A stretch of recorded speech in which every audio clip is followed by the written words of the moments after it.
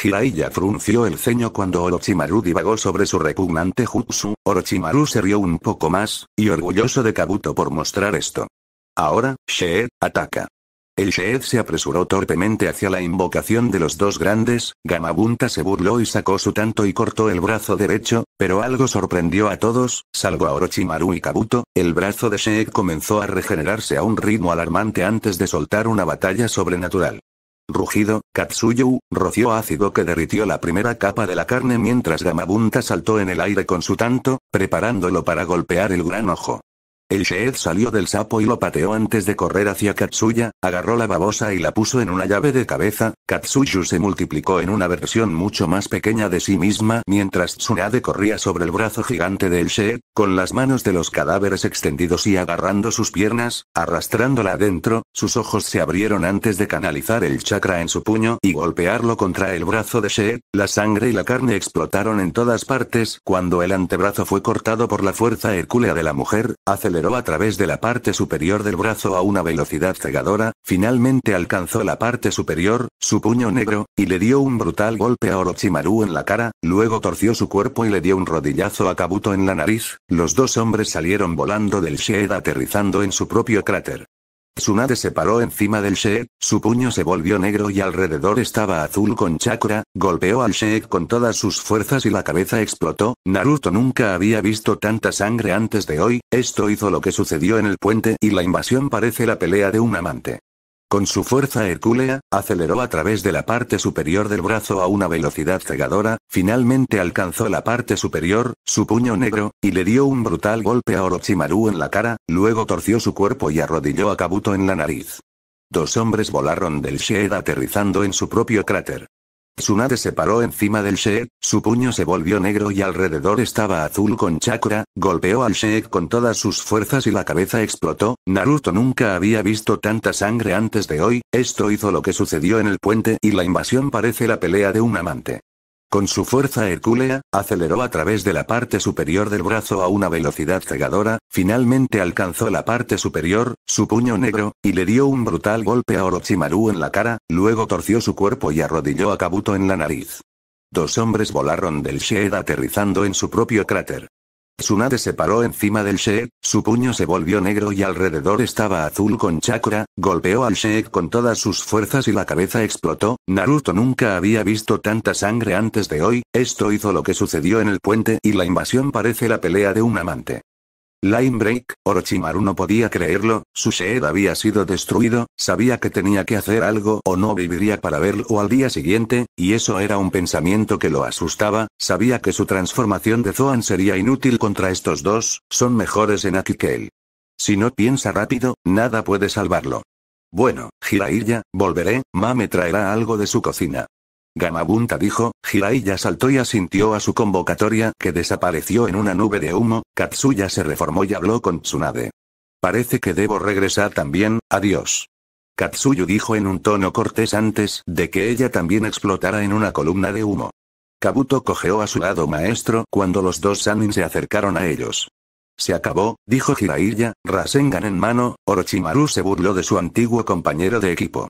No, no lo es, Jiraiya. Dijo Orochimaru. Una mano extendida voló hacia la bolsa trasera de Tsunade y la agarró de las caderas de la princesa. Tsunade se dio la vuelta y vio la mano retirarse al bosque. No, el desplazamiento. Ella gritó. Kabuto sonrió. Buen trabajo, Mizumi. Él pensó. Jiraiya se dio la vuelta y corrió tras la mano retraída con una velocidad cegadora, pero Orochimaru lo interceptó balanceando su espada. Jiraiya se agachó debajo de la espada y aún persiguió el brazo retráctil que desapareció en el bosque que rodeaba el claro. La cara de Jiraiya estaba roja, enfurecida por perder el pergamino. Se volvió y golpeó al Orochimaru que se acercaba al suelo por el cuello. Orochimaru se convirtió en barro, mientras el verdadero aparecía detrás de él. Puedes ser el más fuerte, Jiraiya, pero yo siempre fui el más inteligente. Dijo que antes de colocar la espada en los hombros de Jiraiya, echó la cabeza hacia atrás y dejó escapar un rugido, formó un Rasengan y lo embistió en el estómago de Orochimaru enviándolo a volar. Tan pronto como Orochimaru aterrizó, el impacto hizo una gran nube de polvo. Cuando el polvo se despejó, Orochimaru se fue. Tsunade se volvió y miró a Kabuto que se está hundiendo en la hierba. Tsunade apretó el puño y Jiraiya se derrumbó sobre sus rodillas, exhausta. Podrían haber ganado la batalla, pero él todavía robó el pergamino. El Urano era tan bueno como el suyo. Line Break, el viaje de regreso a la hoja oculta fue silencioso, como si fuera una marcha fúnebre. ¿Por qué no han sentido al último shinobi? Tsunade podría estar un poco deprimido, pero Jiraiya se ha estado castigando por eso, se enorgullece mucho de esa misión eterna que se les otorgó. Pronto, vieron las puertas. Naruto no pudo evitar sentirse aliviado al ver su casa, todavía tenía asuntos pendientes que tenía antes de ser secuestrado para realizar esta agotadora misión.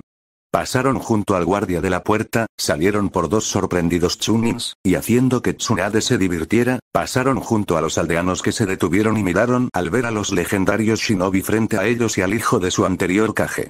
Muy bien, iré a la torre para informar. Tsunade, es sabio que si me siguieras. Naruto, puedes ir, necesitas el resto.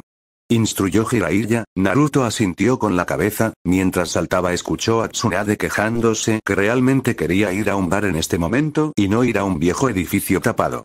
Naruto sacudió la cabeza y saltó de un edificio a otro, planeando lo que podría pasar mañana. Quizás él vaya a comprar comida. Dyamond un 46 pizza mozzarella ella Cepeli, qué genial sería esta franquicia si fuera el dueño de esto. Última vez, el viaje de regreso a la hoja oculta fue silencioso, como si fuera una marcha fúnebre. ¿Cómo es que no han sentido al último shinobi? Tsunade podría estar un poco deprimido, pero Jiraiya se ha estado castigando por eso, se enorgullece mucho de esa misión eterna que se les otorgó. Pronto, vieron las puertas. Naruto no pudo evitar sentirse aliviado al ver su casa, todavía tenía asuntos pendientes que tenía antes de ser secuestrado para realizar esta agotadora misión. Pasaron junto al guardia de la puerta, salieron por dos sorprendidos chunins, y haciendo que Tsunade se divirtiera, pasaron junto a los aldeanos que se detuvieron y miraron al ver a los legendarios shinobi frente a ellos y al hijo de su anterior Kage. Muy bien, iré a la torre para informar. Tsunade, es sabio que si me siguieras. Naruto, puedes ir, necesitas el resto. Instruyó Jiraiya. Naruto asintió con la cabeza, mientras saltaba escuchó a Tsunade quejándose que realmente quería ir a un bar en este momento y no ir a un viejo edificio tapado. Naruto sacudió la cabeza y saltó de un edificio a otro, planeando lo que podría pasar mañana. Line Break, si esto se desglosó de las descripciones de trabajo, Tsunade Senju nunca debería haber hecho esa apuesta. Su inauguración fue justo ayer, anunciando que ella es la nueva Kage. Los civiles parecían encantados de que una Senju esté gobernando sobre ellos una vez más. Si bien ayer fue un día de celebración, hoy es un día de negocios. Hasta el cuello en los archivos que Tsunade leyó a través de cada uno de ellos mientras intentaba eliminar su migraña entrante, oyó que se abría una puerta y vio a Shizune luchando con una torre de papeles. Dios mío, Tsunade susurró. Tenía ganas de levantarse e irse, pero no podía menos que ser una mata a la vista shinobi de rangos. ¿En qué demonios se metió? Aquí Tsunade-sensei, estos son los archivos del daño a la arena, y algunos contratos con algunos de los trabajadores de la construcción. Necesita escribir su firma en cada uno de ellos. Shizune dijo mientras tiraba el montón de papeles sobre el escritorio ya lleno de Tsunade. Tsunade miró fijamente la pila de papeles con ojos fríos y sin emociones, debatiendo si valía la pena convertirse en una S faltante. Shinobi valía la pena. Sus ojos se posaron en un informe del examen Chunin y la invasión posterior. Leyó el informe de los partidos a fondo y ella está impresionado por los logros y las acciones que un grupo de genins ha realizado durante la invasión. Shizune, ven aquí, dijo Tsunade cuando su aprendiz estaba a punto de irse. Shizune levantó una ceja y se volvió. Sí, sensei, ¿qué es? Preguntó, preguntándose qué necesitaría su maestro. Tsunade le entregó a Shizune los archivos, y una mirada impresionada se puso en su rostro. Wow, esto es impresionante. Shizune dijo. No puedo creer que un genin pueda luchar contra una bestia de cola y vivir. Incluso sobrevivió a un frenesí de Uzumaki con una buena estrategia. Ahora eso es legendario. Tsunade dijo, recordando el momento en que su abuela entró en el famoso frenesí de Uzumaki y casi mata a su abuelo. Y el otro luchó contra el veneno. Tsunade-sensei, no promocionarlos sería un desperdicio. Shizune exclamó. Y han demostrado que pueden manejarse en el campo y liderar a otros shinobi. Lo sé, dijo Tsunade, empujó su silla de ruedas hacia atrás y sacó 3 chalecos verdes en una envoltura de plástico. Shizune informa al equipo 7 para que se reúnan conmigo en mi oficina antes del mediodía, indicó. Shizune se inclinó dejando a Tsunade con sus dispositivos. Tsunade recordó el montón de papeleo que la rodeaba, incluso algunos que datan de su reinado del tío abuelo. Esos bastardos perezosos, arrojando su carga sobre la nueva generación de Kage, inteligente. Line Break, en un apartamento simple, un brillo de luz que se muestra arrojó la ventana, pero fue frustrado por una revista porno, es cierto, el sol fue derrotado por el porno, elogia el porno, Naruto se acostó en su cama de manera salvaje con nada más que una camisa de pijama abotonada a cuadros y boxers, una pierna colgando de la cama, la pierna apoyada en el alféizar de la ventana, los brazos extendidos y la revista porno descansando sobre su rostro. Sin que Naruto lo supiera, sus dos compañeros de equipo estaban en su puerta, Sasuke con una gran marca en la puerta de madera. Dios, ¿no debería escuchar esto? Murmuró Sakura, disculpándose con otro grupo de vecinos que reside en el mismo piso.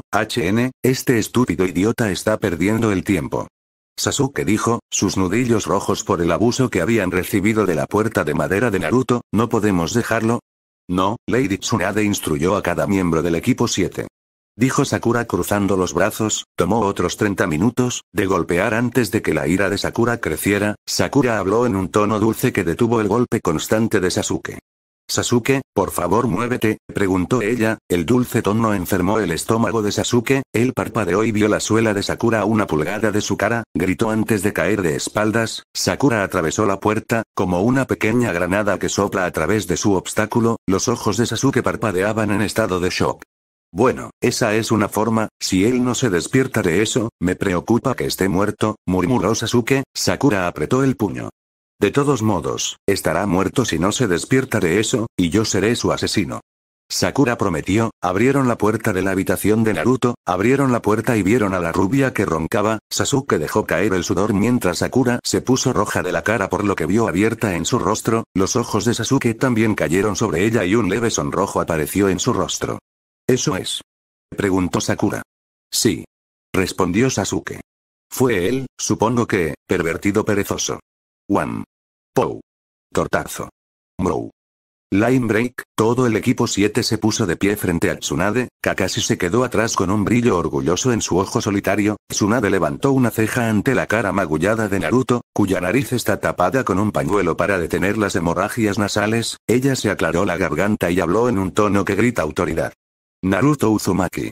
Naruto hizo una mueca ante su antiguo nombre o fue por el dolor, supongamos que ambos. Sasuke Uchiha. Sasuke se enderezó, con la barbilla bien alta. Y finalmente, Sakura Aruno. Sakura se puso de pie en atención. Los he reunido aquí hoy porque ustedes tres se han probado a sí mismos, tanto en los exámenes de Chunin como durante la invasión, y me alegra decir que ustedes tres han hecho sentir orgullosos a Konoha y a su Kage, así que es un honor para mí decirlo. Felicidades Chunin Naruto Uzu, no, lo siento, Naruto del Diamante, Chunin Sasuke Uchiha y Chunin Sakura Aruno, que la fortuna te sonría.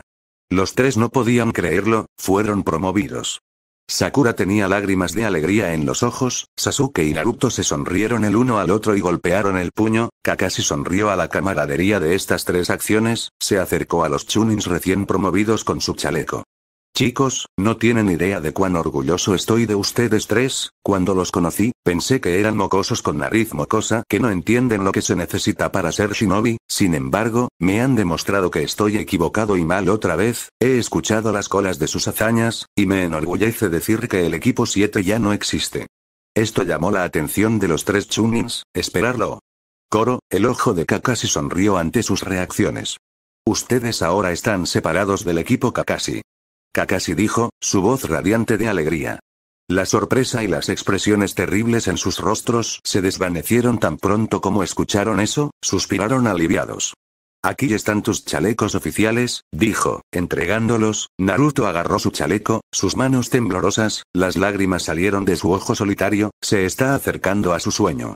Sasuke sonrió con una sonrisa verdadera que nunca se había visto durante tanto tiempo, mientras que Sakura agarró a sus compañeros de equipo y sensei y los abrazó como si su vida dependiera de ello. Fue realmente un momento alegre para el equipo 7, no, para el equipo Kakashi. Para celebrar esta alegre ocasión, el equipo Kakashi fue a ver la nueva película de Princess Gale, debido a que la película fue un gran éxito en la taquilla, los tres nuevos Chunin se colaron y vieron las películas al revés.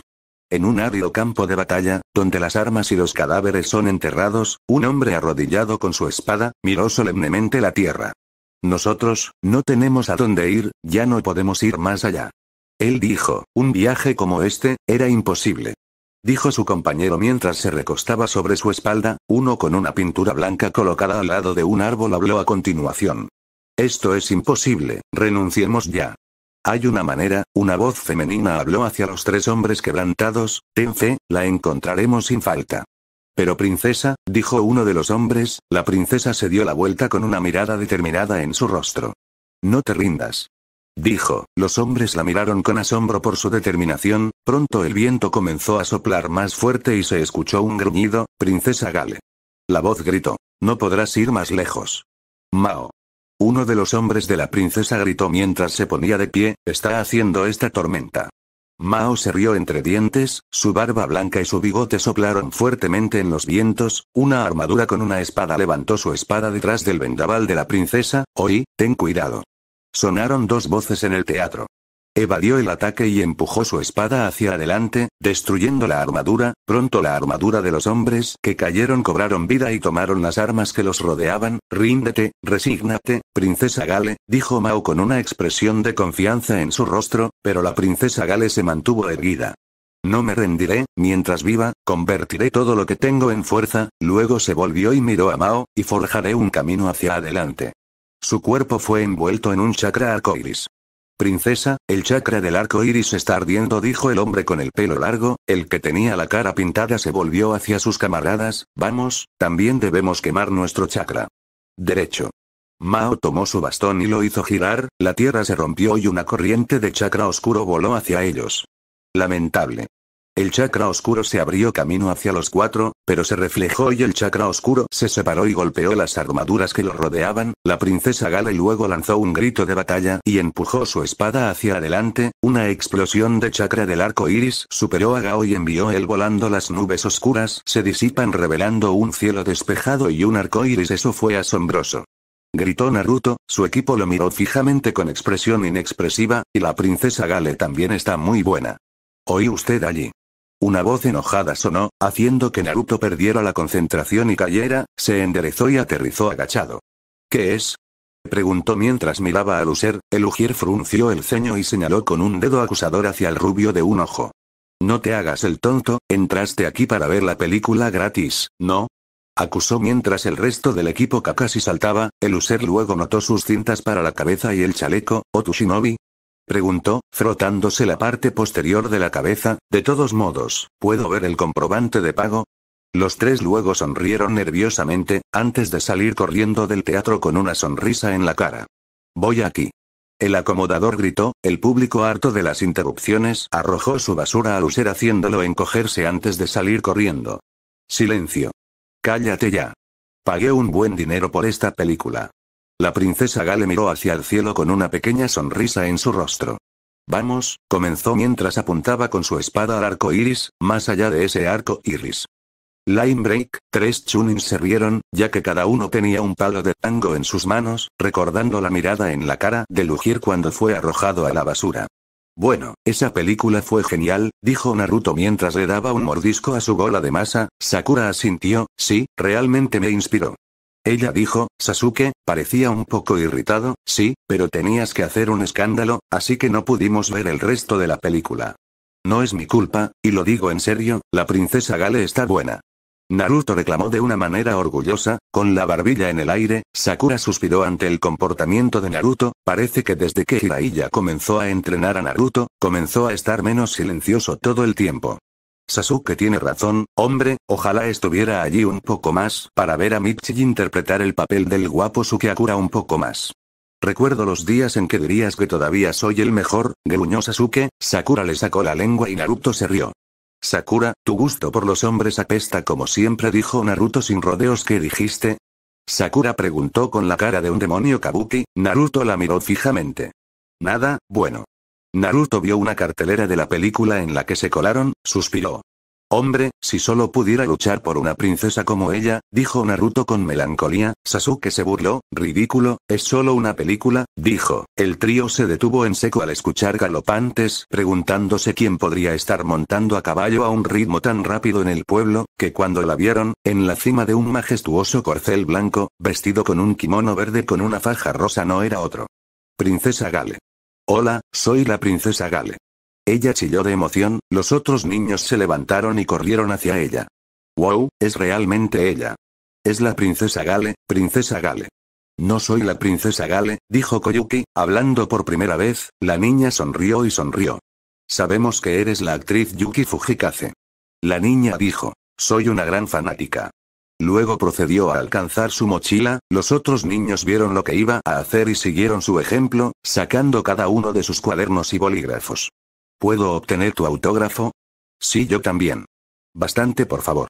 Koyuki frunció el ceño a los niños frente a ella, cansados de escuchar las mismas preguntas repetidamente. ¿Qué tienen de bueno los autógrafos? La letra se desvanecerá y el papel o el lienzo pronto se desgastarán. No doy autógrafos. Dijo enojada. Los niños persistieron. Vamos, no digas eso. Por favor, solo esta vez. Eres una actriz, así que al menos danos un autógrafo.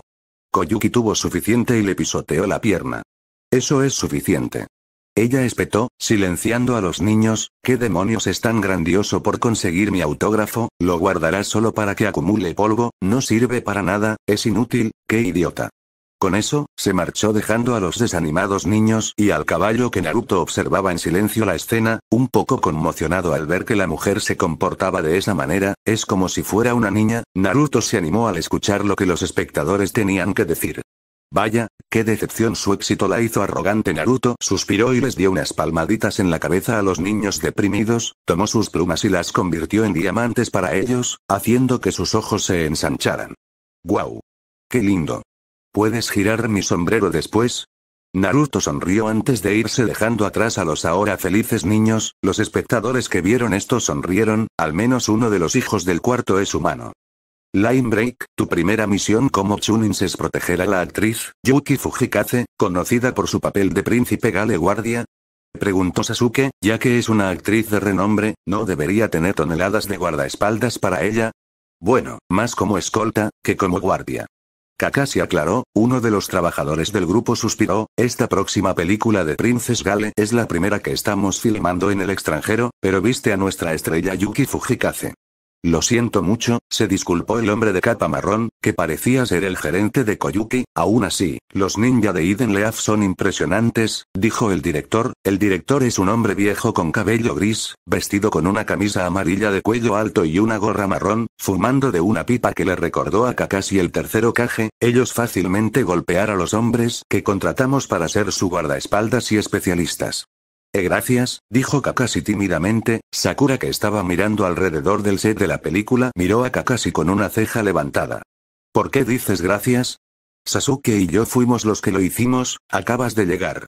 Ella dijo. Kakashi sudó y Sasuke giró su cabeza, escondiendo su sonrisa. Sakura notó una hermosa foto con acantilados, y se inclinó para mirarla de cerca. Solo mira esos acantilados, susurró asombrada por su belleza. Ese es el glaciar del arco iris, que se encuentra solo en la Tierra de las Nieves. Tu Kinja, que interpretó el papel de Burikinto. Sakura reconoció, la última escena de la película se ubicará allí, dijo el segundo hombre. Y tu Hidero, que interpreta a Shishimaru. Sasuke suspiró, mientras se recostaba en su silla. Tierra de nieve, qué lugar tan lejos para ir, el gerente Sandayu lo recomendó aquí. Uno de los empleados dijo. Aparentemente, el glaciar del arco iris brilla 7 colores en primavera. Esa es una vieja leyenda. Antes de explicar más en la misión, ¿dónde está Naruto?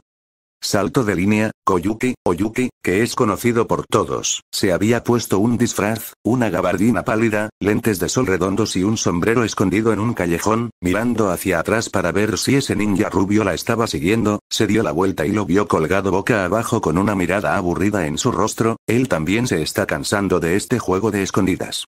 Koyuki dejó escapar un grito de sorpresa y aterrizó sobre su trasero, suspiró y se rindió. Te conseguiré tu autógrafo, dijo ella derrotada. Naruto levantó una ceja. No estoy aquí para eso, nunca más, susurró Naruto el último momento con un tono de rubor. Entonces, ¿por qué estás aquí? Preguntó. Naruto saltó y caminó frente a ella, levantándola del sucio suelo del callejón. Acabo de recibir un mensaje de mi equipo, estoy aquí para traerte de vuelta a tu set para que podamos ir. Koyuki entrecerró los ojos y suspiró. Bien, vamos, toma esto. Y con un movimiento fluido y rápido sacó spray de pimienta y roció el ojo solitario de Naruto. La rubia dejó escapar un grito doloroso cuando Koyuki salió corriendo. Naruto tropezó hacia atrás y golpeó una viga de madera vieja y crujiente que sostenía otra madera, luego se rompió debajo de él y todo se vino abajo. Koyuki salió corriendo a un bar para beber sus pensamientos. No quiere volver a ese lugar, el lugar donde su padre, ahora su idiota gerente, le propuso la ridícula idea de filmar la escena final de la trilogía de la princesa Gale allí. Suspiró y se tragó con avidez su 20ª taza de sake. Naruto luego irrumpió en el bar, con el ceño fruncido en su rostro. «Encontrado, ustedes molestos», gritó Naruto, con los ojos todavía rojos por el rociado de pimienta. Koyuki gimió, la voz de esa rubia Chunin martilleó en su cabeza. «¿Cómo es que sigues encontrándome?». Ella arrastraba las palabras, molesta con niñas. La cara de Naruto se volvió cómicamente roja. «Solo sé cómo encontrar una mujer hermosa».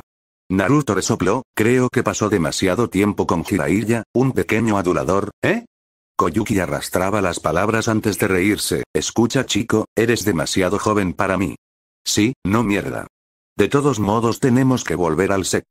Dijo Naruto. Koyuki lo fulminó con la mirada. ¡No! Naruto suspiró, no quería hacer esto, pero ella lo estaba enojando ahora. Él rápidamente le cortó la nuca y la cargó sobre sus hombros. El olor a alcohol invadió su nariz como la arena escondida hasta la hoja. Él suspiró antes de llevar a la princesa desconocida al set de la película, susurrando. Molesto, el cielo está despejado y la tierra se acercaba. Había una cascada congelada y una gran escultura de glaciares se erguía en alto. ¿Sí? Escuchó la voz del director con una bocina. Esta sería una foto perfecta. Todos a tus lugares, arregles el maquillaje de Yuki, comienza. Sasuke tuvo que taparse las orejas cuando el hombre prácticamente gritó en sus tímpanos. Sasuke fulminó con la mirada al hombre y resopló, observando a los trabajadores apresurarse para completar sus órdenes. Pronto, en un tiempo récord, todo el set está completo, los actores disfrazados, releyendo su guión antes de que la cámara esté sobre ellos. Koyuki salió de la nave, con su túnica de la princesa Gale, con la cara de piedra como si estuviera molesta por haber sido salvada. Se burló de la nieve que crujía bajo sus pies. Kakashi, Naruto y Sakura se acercaron a su lado. Ustedes tienen el honor de ser el primer extraño en observar cómo se hizo la princesa Gale, les dijo el director mientras se pavoneaba hacia ellos y colocaba sus manos en sus caderas. Bien, lugares para todos. El director dijo gritando a su trompeta. La princesa Gale, terminando la escena 1, toma una y, acción. De su cara en blanco pasó a una expresión de sorpresa y la de temer. Corrió hacia el cuerpo caído de Shishimaru. No Shishimaru. Ella gritó. Tanto Sasuke como Naruto tuvieron que admitir, ella es una muy buena actriz. Tienes que quedarte conmigo, por favor Shishimaru. Lo siento princesa, gruñó. Te fallé princesa, perdóname, te lo ruego. ¿Cómo puedes decir eso? Ella preguntó desconcertada. Sin ti a nuestro lado, nunca hubiéramos encontrado el coraje que necesitamos al llegar tan lejos. Solo deseo, veo más allá del arco iris. Él gritó, contigo princesa, y con eso su cabeza cayó hacia atrás. Shishimaru. Ella gritó, su voz hizo que el espectador se sintiera desesperado como si fuera real. Tengo que admitir que es increíble, dijo Sasuke. Miró para ver a Naruto fascinado en el espectáculo frente a él. Sasuke sacudió la cabeza. ¿Desde cuándo Naruto era tan romántico? Es como si ella no fuera esa perra malhumorada de hace una hora. Naruto susurró. Sakura no dijo nada, de hecho estaba perdida en sus pensamientos. Oh, sí, ese es Yuki para ti, dijo su gerente mientras la miraba con orgullo. Cuando la cámara está rodando, es como si ella cobra vida. No hay otra actriz en la tierra que pueda igualar su brillo. Alabó la princesa Gale. Comenzó a sollozar sobre el cuerpo de su camarada. Los espectadores se inclinaron hacia adelante, sorprendidos al ver que esas emociones parecían reales. Bueno, eso es hasta que... Esperen un segundo chicos, todos gruñeron. ¿Qué pasa? Uno de ellos preguntó en un tono molesto y decepcionado. Sandai. Llamó a su gerente. ¿Puedes darme unas lágrimas para que pueda llorar? Cuando ella le preguntó a este, Sandai tropezó en su bolsa buscando el artículo que deseaba. Él lo consiguió y comenzó a correr hacia ella. Viniendo, la alcanzó y colocó las gotas sobre sus ojos. Veamos. Él exprime la pequeña botella en los ojos de Koyuki. Ella todavía mira hacia arriba. Muy bien, se están derramando, hagamos esto. Ella dijo, para molestia de la tripulación, por el amor de Dios, comencemos con un acercamiento, dijo el director al camarógrafo, que suspiró y asintió con la cabeza. Naruto perdió su mirada de entrada y comenzó a verse perturbado, al igual que Sakura, su primera emoción desde que salió de la cabaña. incluso Sasuke tuvo que burlarse.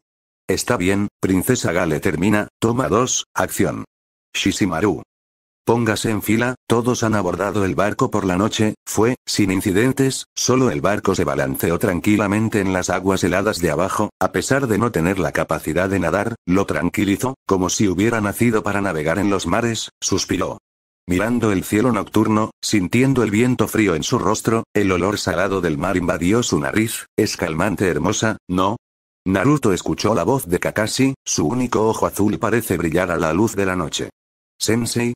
Preguntó Naruto, vio al hombre sonriente a los ojos, Kakashi se rió entre dientes, se parecía mucho a su padre, pero no sacó a relucir eso, ¿te importa si me uno a ti? Preguntó, Naruto asintió con la cabeza, Kakashi se inclinó sobre el costado del barco y miró hacia arriba, mirando la brillante luna llena. ¿Sabes? Esta es la segunda vez que vengo a esta tierra. Dijo Kakashi, Naruto levantó la vista con una ceja levantada, este es el lugar más hermoso en las tierras Shinobi, y el único país sin derramamiento de sangre, bueno, solía ser, todo cambió hace 16 años, yo tenía 9 años, todavía completamente me di cuenta de que Chun-Lin, como tú, tenía que viajar solo a la Tierra de la Nieve para entregar documentos a su gobernante, Sosetsu Kazama, un daimyo amable y querido, pero parece que vine mientras hubo un golpe de estado, el usurpador no es otro que su hermano, es una pena que los hermanos se maten entre sí. Naruto miró hacia abajo, ¿sabe cómo se siente eso? Si muestra signos de debilidad alrededor de Arashi, sería asesinado en el acto. Sosetsu me dijo que protegiera a su hija, aunque no recordaba su nombre, algo Kazama. La traje al puerto y la escondí en la tierra de la capital del fuego, nunca la volví a ver desde entonces, me pregunto qué le pasó. Dijo con un suspiro, que ese pequeño mocoso creció sobre él durante ese corto viaje a la Tierra de Fuego. Naruto permaneció en silencio, solo escuchando la historia de su sensei, Kakashi suspiró. Yo no era un gran sensei, ¿verdad? Preguntó Kakashi, Naruto levantó la vista, preguntándose de dónde vendría todo esto, claro que les di a ustedes un par de pergaminos, pero no les enseñé a todos, excepto por un simple ejercicio de chakra, se enseñaron el trabajo en equipo, se enseñaron estrategias de combate, esencialmente, sentí que no tenía parte tu crecimiento, dijo Kakashi mientras se sentaba, Naruto miró a su sensei, se puso de puntillas y palmeó los hombros de su sensei y sacudió la cabeza. No, eras un gran sensei, si fueras malo solo hubieras elegido el más fácil de entrenar y terminar con eso, y en ese escenario ese sería Sasuke, bromeó Naruto, Kakashi suspiró, y además, lo hiciste me regaló ese contrato de convocatoria, sin él, Konoha sería otro desierto, en todo caso, has sido un gran sensei. ¿Eso crees? Kakashi preguntó vacilante, Naruto sonrió ampliamente. Lo sé, Kakashi le sonrió a su estudiante, levantó la vista y vio la aurora boreal, le recordó algo que la joven princesa le enseñó. ¿Quieres ver algo, padre? Preguntó Kakashi. Sacó una hogaza de pan y la aplastó en sus palmas, e introdujo chakra en las migajas para que parezca que brilla intensamente, arrojó las migajas en un arco y lo que Naruto vio lo sorprendió, fuera de las aguas heladas peces multicolores y las criaturas saltaron para tragarse una migaja, nunca vio algo así, las gotas de agua flotaban en el aire mientras las criaturas del mar bailaban en el aire, imitando las luces del norte, desconocidos para ellos, se podía ver a Koyuki en la entrada de las cabañas de los barcos con los ojos muy abiertos por la sorpresa, ella lo reconoció al instante, él fue el hombre que la salvó de su tío. ¿Ese es usted? Naruto canalizó el chakra hacia la suela de su hazaña y, dejándolo estallar, voló hacia Mizore se desabrochó de la tabla de snowboard levantándola, agitándola un poco antes de levantarla para bloquear el golpe aéreo de Naruto, sus ojos se entrecerraron. Un poco de fuerza detrás de él antes de que lo empujara. Tanta fuerza en alguien tan joven, dime tu nombre, dijo Mizore, Naruto frunció el ceño, sin decir nada cargado hacia la gran crin, el hombre suspiró ante el comportamiento de Naruto antes de agacharse, los tubos expulsaron vapor y chakra antes de comenzar a moverse cegadoramente. Desenfocado, apareció detrás del todavía cargado Naruto y levantó una pesada pierna blindada hacia las mejillas derechas de los chicos, enviándolo a caer. Naruto ni siquiera vio al hombre moverse antes de que fuera demasiado tarde, y a diferencia de sus enemigos anteriores, este hombre lo atacó en su punto ciego, algo en lo que muchos shinobi son demasiado arrogantes para pensar. Sostuvo su palpitante mejilla, su único ojo azul y miró a su alrededor buscando al hombre grande, por su tamaño es extremadamente rápido. Siente una ráfaga de viento, y por instinto levantó su brazo derecho, cubierto de diamantes para bloquear el golpe entrante. ¿Todavía va por mi punto ciego?, pensó Naruto. Naruto abrió mucho los ojos cuando la fuerza detrás del golpe de Mizore lo levantó en el aire. Mizore agarró la pierna de Naruto y comenzó a girar. El vapor y el chakra se expulsaron de las tuberías de la armadura de Mizore haciéndolo ir más rápido, recogiendo nieve en el aire. Pronto se formó un gran tornado de nieve. Mizore soltó a Naruto haciendo levitar en el tornado. El tornado golpeó a Naruto en la ladera de la montaña. El hielo y la nieve lo enterraron. Mizore se movió para atacar de nuevo, pero se encontró incapaz de moverse. Vio el brillo de un líquido que estaba cubierto por los cables ninja y se volvió para ver a una niña de cabello rosado con una sonrisa. Luego vio a un chico de cabello oscuro inhalando cabello. Sus ojos se abrieron cuando su mente concluyó en una posibilidad de lo que estaban haciendo y se dio cuenta de que es el líquido, aceite, Katon. Rika no Jutsu, estilo de fuego. Dragón Flame Jutsu, Sasuke anunció mientras las llamas se elevaban instantáneamente a través de los cables recubiertos de aceite hacia Mizore. El fuego lo alcanzó, pero no hubo gritos de dolor que los dos esperaban. En su lugar vieron una luz circular brillante y vieron las llamas absorbidas por la pieza circular de su armadura. Los miró con una expresión pétrea. Pudo sentir que chakra se reponía. ¿Eso es todo?, preguntó. Las venas comenzaron a estallar y sus músculos se flexionaron rompiendo los cables. Se giró para mirar a los dos Chunins. Sasuke se apresuró hacia él con su wakizashi en la mano. Sakura saltó hacia atrás y comenzó a formular una estrategia. Eso es antes de que ella pateara a su templo haciéndola rodar por la nieve. ¿No pensaste que habría otro de nosotros, dijo una voz femenina, una chica que podría estar relacionada con Sakura. Tiene el cabello rosado que sobresale de dos agujeros de su casco gris y su ojo verde, y esa misma noble armadura de cejas y chakras como sus compañeras de equipo. Sakura se sentó frotándose las mejillas y mirando su mirada por igual. «Me robaste mi esquema de colores», acusó Sakura levantando su capa revelando toneladas de kunai atados con etiquetas explosivas que están conectadas a sus cables ninja. Fubiki se burló. Culpa a Kishimoto. Luego cargaron. Line Break. Kakashi se agachó debajo de una cuchilla de hielo y lanzó una patada superior. Nadare voló hacia atrás y aterrizó en cuclillas. Levantó la vista y vio a Kakashi doble que tenía el dedo índice curvado en los labios. ¿O dónde estarían sus labios si su máscara no estuviera escondida? Eso. Katon. Kaki no Jutsu, estilo de fuego. Bola de fuego Jutsu, Kakashi anunció dejando una gran bola de fuego hacia Nadare, derritiendo la nieve debajo de ella mientras se eleva. Nadare, sintiendo que el calor le extendió las manos hacia adelante. La gran bola de llamas se disipó tan pronto como llegó al contacto. Nadare sonrió con arrogancia. Su chakra regresó a él y pudo ver a Kakashi cansarse. Lo siento Kakashi, pero estoy en un límite de tiempo, dijo Nadare y sacó una pequeña bola negra de su bolsa. Kakashi estrechó su sí, preguntándose qué estaba planeando. Nadare arrojó la pelota negra en la oreja e hizo una señal de Ram. Hubo un estallido ensordecedor. Kakashi cayó a la nieve, cubriéndose las orejas. Un sangriento Sasuke saltó lejos de Mizore y un Sakura magullado lejos de Fubiki cubriéndose las orejas. Los tres sonrieron cuando vieron una avalancha que se dirigía hacia ellos. Fubiki y Nadare brotaron a las mecánicas y salieron volando de su armadura y Mizore se conectó a su tabla de snowboard, agarrando al aturdido Koyuki. Una mano brotó y agarró la pierna de Mizore, miró y vio un Naruto de labios azules aferrándose a su pierna por su querida vida. «Te he sobreestimado, niño», dijo Mizore mientras daba un giro brusco haciendo que Naruto perdiera el control y lo enviara rodando hacia la avalancha. Descansa con los antepasados. Line Break. La nieve comienza a resquebrajarse y salió el líder de cabello plateado del equipo Kakashi. Pronto Sasuke salió de la nieve sin aliento. Sakura lo siguió. Luego cada miembro del set de la película y el elenco apareció. Sandai estalló de la nieve. Koyuki, ¿dónde estás?, gritó frenéticamente. Kakashi, ¿dónde está ella? Kakashi miró a Sandai con un ojo triste. Su chakra es distante. La atraparon. Fallé. Kakashi dijo. Sandai comenzó a entrar en pánico aún más. Se suponía que ella traería luz a nuestra nación, murmuró. ¿Cómo podrías que tomarla? ¿Qué tipo de ninja eres? Sandai se derrumbó. Sasuke se paró detrás de él. Es divertido cortar a este viejo. ¿Están todos bien?, Sakura preguntó. Un hombre de cabello naranja se acercó quitándose la nieve de la gorra. Parece que perdimos a algunos miembros de los diseñadores de vestuario. Parece que no sobrevivieron. Tenemos suerte si alguno de nosotros sobrevive. Sakura asintió tristemente con la cabeza. Sus ojos se agrandaron mientras miraba hacia arriba. Espera, ¿dónde está Naruto?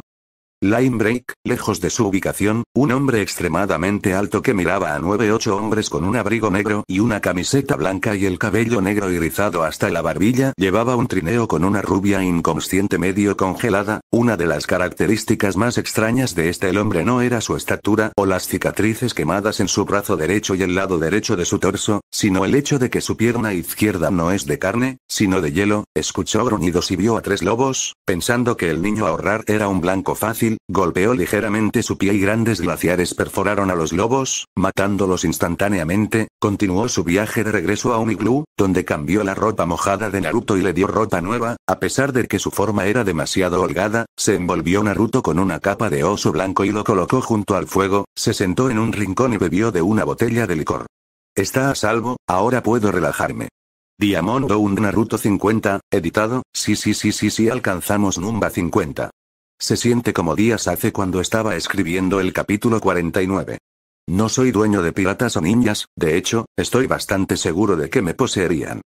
Última vez, lejos de su ubicación, un hombre extremadamente alto que miraba a 9-8 hombres con un abrigo negro y una camiseta blanca y el cabello negro y rizado hasta la barbilla, llevaba un trineo con una rubia inconsciente medio congelada. Una de las características más extrañas de el hombre no era su estatura o las cicatrices quemadas en su brazo derecho y el lado derecho de su torso, sino el hecho de que su pierna izquierda no es de carne, sino de hielo. Escuchó gruñidos y vio a 3 lobos, pensando que el niño a ahorrar era un blanco fácil. Golpeó ligeramente su pie y grandes glaciares perforaron a los lobos, matándolos instantáneamente. Continuó su viaje de regreso a un iglú, donde cambió la ropa mojada de Naruto y le dio ropa nueva. A pesar de que su forma era demasiado holgada, se envolvió Naruto con una capa de oso blanco y lo colocó junto al fuego, se sentó en un rincón y bebió de una botella de licor. Está a salvo, ahora puedo relajarme. Line Break, Naruto está confundido, no reconoce dónde está, el lugar no es la tierra de nieve. Sus ojos se abrieron. Espera. Naruto extendió la mano y tocó donde se supone que debe estar su ojo derecho, y para su sorpresa, está allí. Comenzó a deambular por el camino de piedra maltratada, tropezando con cada piedra desigual. Escuchó risitas, se dio la vuelta y vio que no había nadie allí. ¿Dónde está? ¿Por qué tiene su ojo derecho hacia atrás? Su mente estaba llena hasta el borde de las preguntas. Trató de hablar pero no le salieron palabras. Hubo esa risita otra vez, se da vuelta para correr, la ansiedad se apodera de todo su ser. Después de lo que parecen horas de carrera, se encontró con un pequeño niño rubio en el medio del camino. Se dio la vuelta, su rostro ensangrentado y el costado de su cara se derrumbó como si alguien la golpeara repetidamente con un mazo. El ojo azul derecho del niño es lechoso, mientras que el izquierdo era un azul escalofriante. Naruto reconoció al niño como a sí mismo. El Naruto más joven luego habló, la voz no era de un niño sino una mezcla de su propio padre difunto. THIWRBORNLULCKI, IWRLUCKI. Naruto se despertó con sudor frío, jadeando levemente, extendió la mano para tocar su ojo derecho, sintiendo la suave tela de su parche en el ojo, apretó el puño. Esta es la realidad. El ojo solitario de Naruto se preguntó por el extraño entorno y llegó a la conclusión de que alguien que no fuera sus compañeros lo encontró y lo rescató. También vio que vestía ropa demasiado holgada y un pelaje blanco de oso. ¿Dónde estoy? Naruto gritó, se llevó una mano a la garganta y sintió un breve dolor, se volvió y vio al viejo más alto que había visto en su vida. «Oh, ¿estás despierto?», dijo el viejo. Extraño, dentro del iglú es cálido y cómodo, pero podía ver su aliento como si estuviera afuera. ¿Dónde estoy? Naruto gruñó, su mano se disparó hacia su cuello, su boca seca, increíblemente. «Toma chico, bebe esto», le dio una taza de agua. Naruto se la llevó a los labios y retrocedió. «Es un poco cálido», dijo Naruto. El anciano asintió. «La historia continúa abajo. No es bueno beber agua fría cuando te salve del frío», informó Kusan, y para responder a tu pregunta, estás en mi encantadora morada. Naruto miró al hombre grande frente a él con una mirada en blanco. Kusan le devolvió la mirada antes de suspirar. «He visto tu pelea, chico», dijo Kusan, «poseías un poder que nunca soñé con volver a ver, el Daiya Nomi». Los ojos de Naruto se abrieron en estado de shock. «¿Conoces mis poderes?», preguntó Naruto. Kusan miró hacia otro lado. «Por supuesto, después de todo, yo fui quien mató a tu predecesor», reveló. Los ojos de Naruto se abrieron aún más. El hombre frente a él, mató al último usuario de este poder, no sabe qué hacer, derribarlo para vengar a dicho predecesor o agradecerle por ser una de las razones principales. Él tiene esta fuerza. Kuzan se echó a reír ligeramente, luego tomó otro trago de su licor y suspiró contento. Puedo ver tu dilema, chico, está escrito claro como el día en tu cara. Kuzan dijo con una sonrisa melancólica. Naruto tuvo la decencia de mirar hacia otro lado avergonzado de ser fácil de leer. ¿Qué tipo de chunin es fácil de leer por un no shinobi? Naruto pensó con vergüenza un aura deprimida que rodeaba a su persona. Naruto intenta recordar lo que sucedió que lo dejó en este estado, pero todo lo que consiguió fue un dolor de cabeza. Levantó la mano y notó que un paño suave estaba envuelto alrededor de su cabeza. ¿Qué pasó? Preguntó Naruto, sintiéndose un poco mareado. No sé mucho, pero lo que vi fue un bruto de un hombre que llevaba a una mujer contigo colgando de su pierna, te arrojó y te golpeaste la cabeza contra una roca, iba a detenerlo, pero yo vi que estabas sangrando, has estado inconsciente durante 3 días. Naruto abrió los ojos ante la noticia cuando su memoria brilló. Recuerda haberle entregado el culo, a pesar de parecer un luchador tonto, ese tipo grande era lo suficientemente inteligente como para usar su lado ciego. Naruto miró las paredes heladas y apretó su ojo derecho desprecio, maldiciendo a Gato a la tumba por cegarlo y darle tanta responsabilidad. Kuzan vio esto y reconoció la emoción que Naruto debía estar sintiendo, vio la misma emoción en la cara de Diamond Hozu cuando tomó su brazo, y tuvo la misma emoción cuando Sakazuki tomó su pierna. Oye chico, dime cómo te llamas. Kuzan preguntó de repente. Naruto lo miró antes de responder. Naruto Diamante. Naruto respondió. Kuzan suspiró, ¿todos los de esa fruta deben adoptar ese apodo? ¿Va por Kuzan del hielo? Soy Kuzan, un placer conocerte. Dijo. El cuerpo de Kuzan se puso rígido mientras miraba por la puerta. Quédate aquí, no me sigas, dijo antes de levantarse y salió de la entrada. Naruto parecía retraído, no seguirá las órdenes de un no shinobi, especialmente un anciano extraño que de alguna manera mató a su predecesor.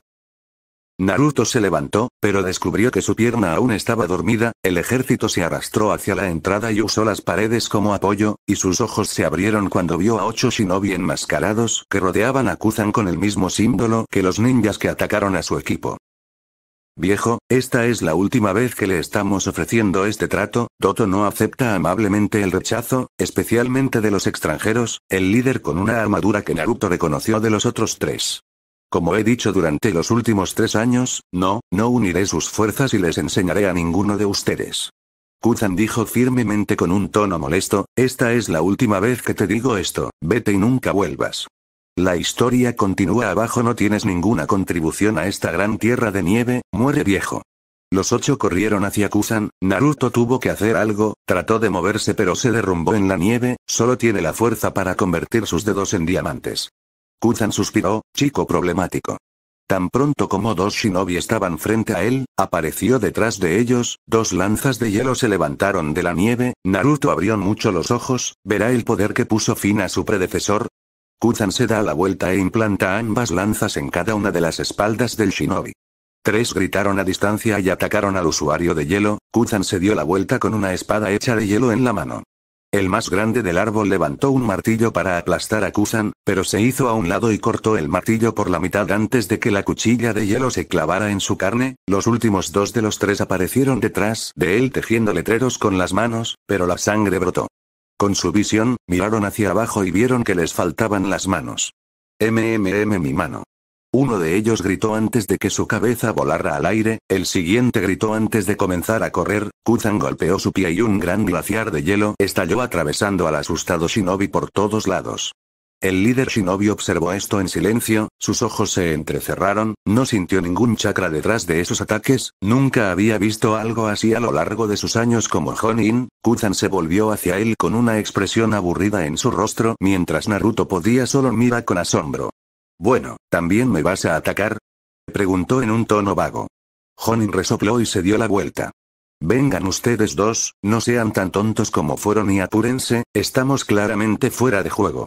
Dijo. Los otros 2 miraron a Kuzan antes de asentir, cada uno sacó su tabla de snowboard móvil y abordaron la colina. Kuzan exhaló un suspiro de alivio mientras sacaba su licor.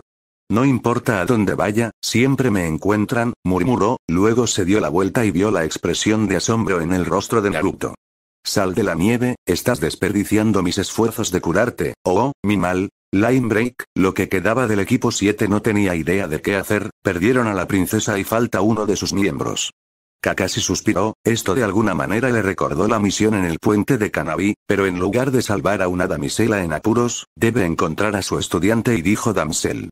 La cosa es que no tiene idea de dónde mirar, Naruto y Koyuki podrían estar en cualquier lugar en este páramo helado, y la moral de su equipo es mínima, los dos creen que Naruto está muerto, no importa cuánto trate de convencerlos.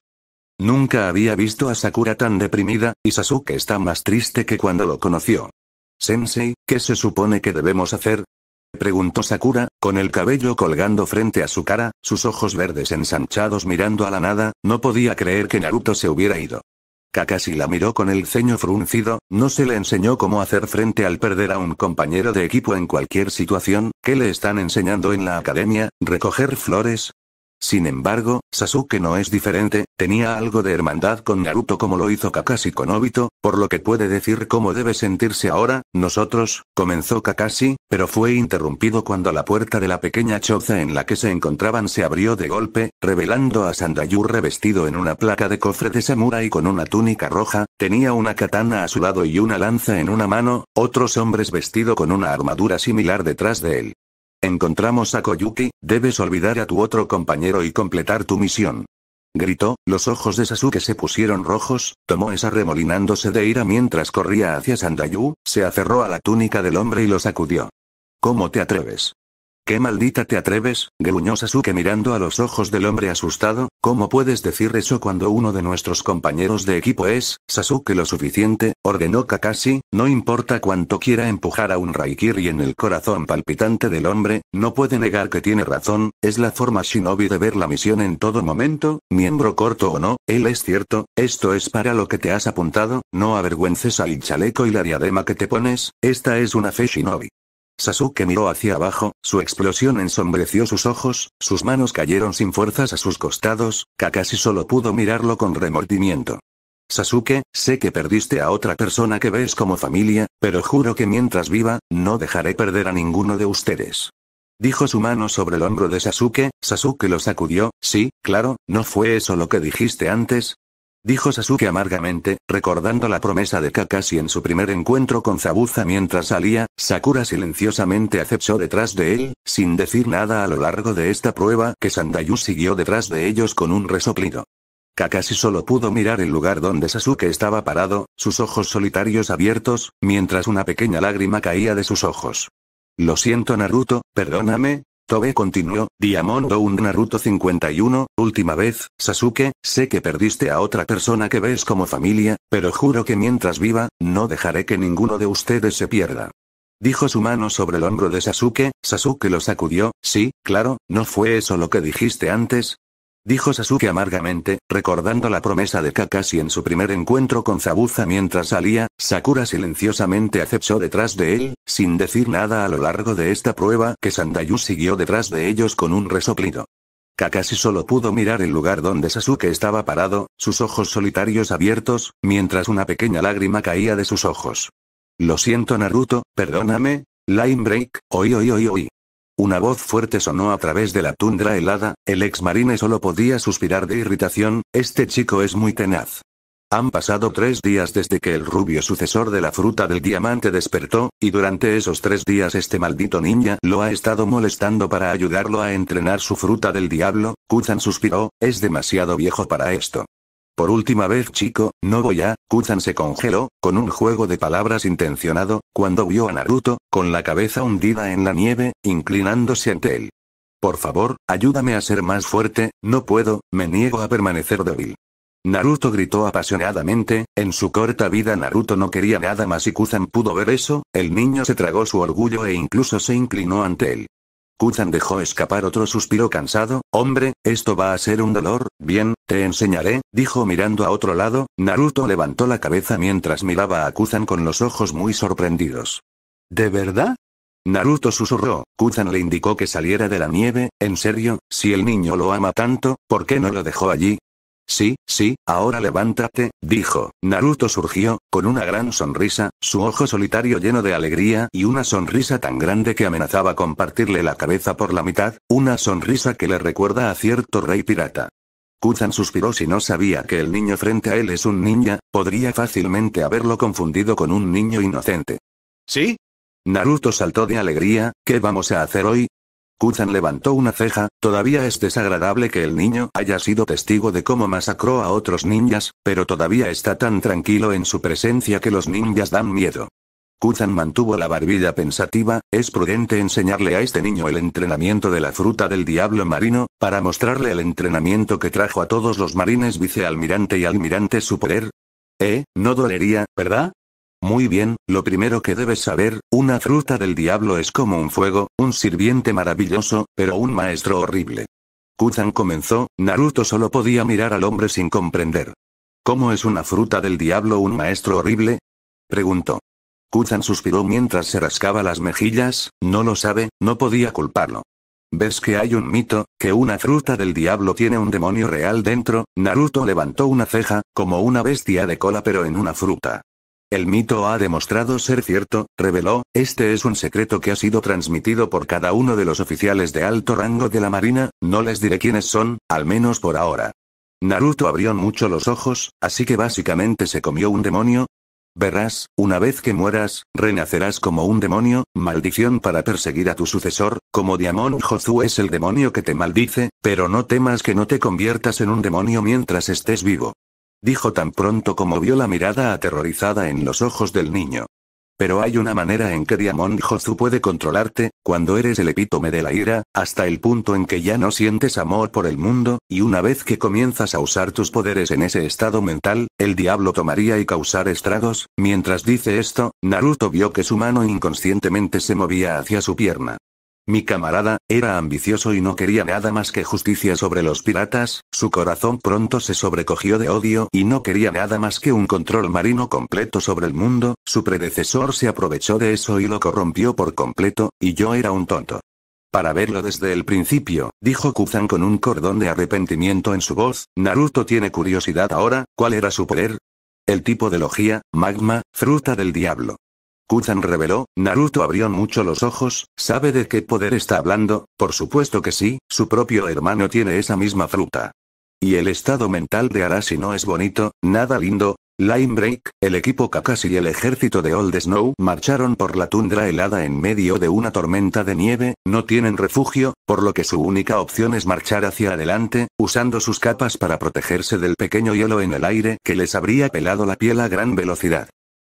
La tormenta de nieve duró 4 largas horas. Tienen frío, hambre y cansancio, pero para sobrevivir deben seguir moviéndose. Hasta ahora solo hubo 2 víctimas. 2 hombres colapsaron, exhaustos y cansados, y tan pronto como cerraron ojos, se habían ido, pero se entristecerán para más tarde. Todos los que perdieron la vida se entristecerán, cuando se libere la tierra de nieve. Para alivio de todos, la tormenta comenzó a despejarse, y pronto se encontraron en la cima de una montaña mirando hacia la tierra de nieve. Es hermoso, Sakura jadeó. Sasuke resopló. Tan pronto como encontremos a esta maldita princesa y el cadáver de nuestro compañero de equipo, comenzaré a apreciar la estética de esta tierra abandonada por Dios. Sasuke gruñó, aún amargado por la pérdida de Naruto. Sakura solo podía mirarlo triste y en silencio apretó su puño. ¡Ay! Sandayu señaló con binoculares. Detrás de una montaña de humo se elevó en el aire y se movió hacia el este. Pronto la causa del humo apareció como un gran tren pesado con un símbolo. Reconozco ese símbolo en cualquier lugar, ahí es donde la mantienen. Sandayu declaró con ira. Vamos.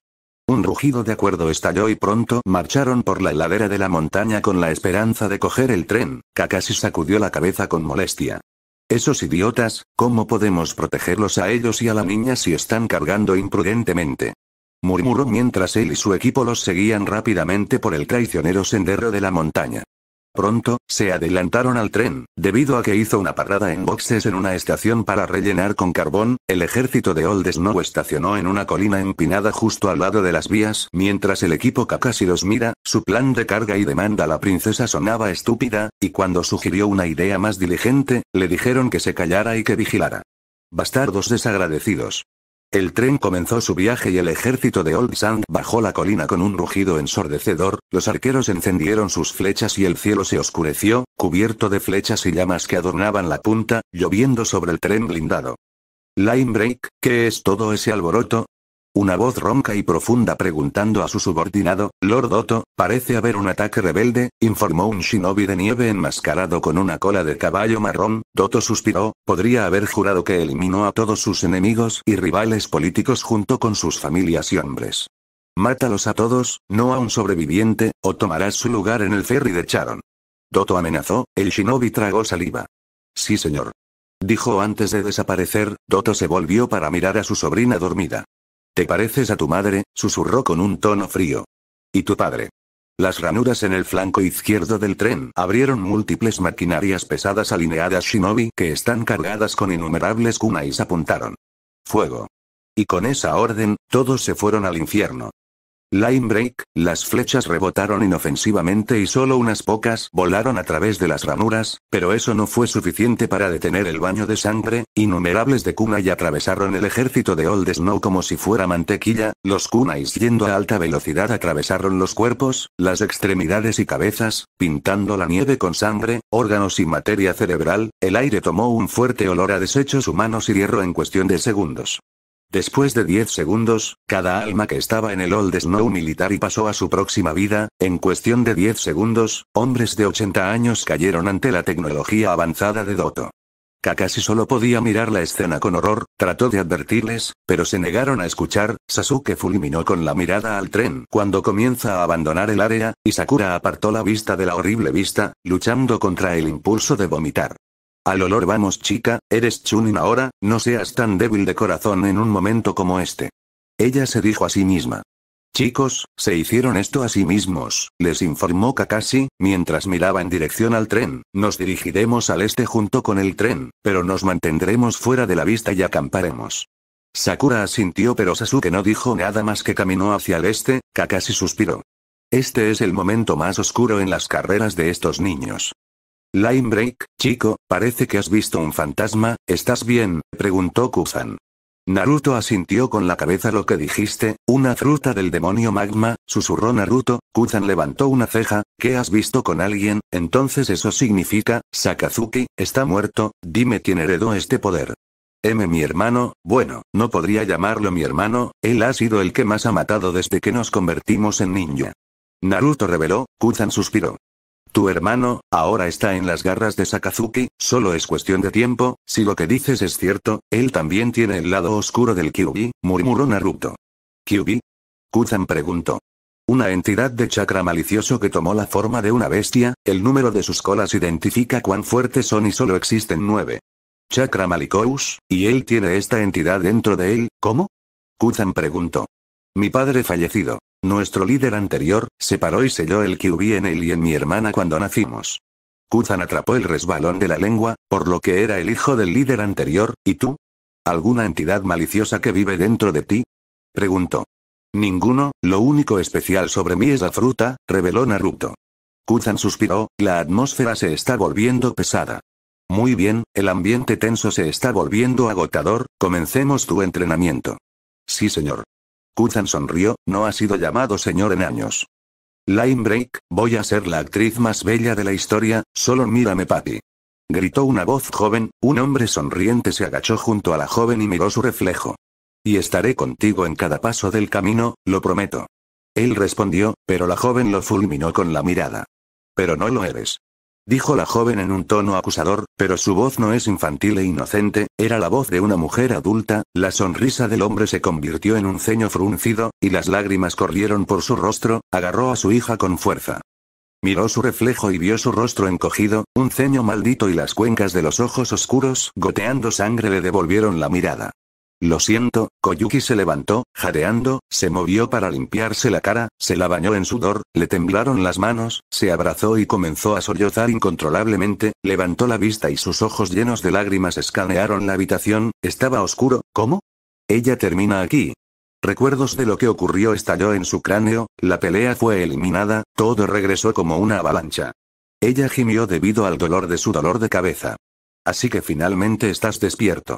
Una voz que perseguiría a Koyuki sonó para siempre en la habitación oscura y desconocida. Dos manos gruesas y pesadas le agarraron los hombros. Tu tío te echa mucho de menos, Koyuki.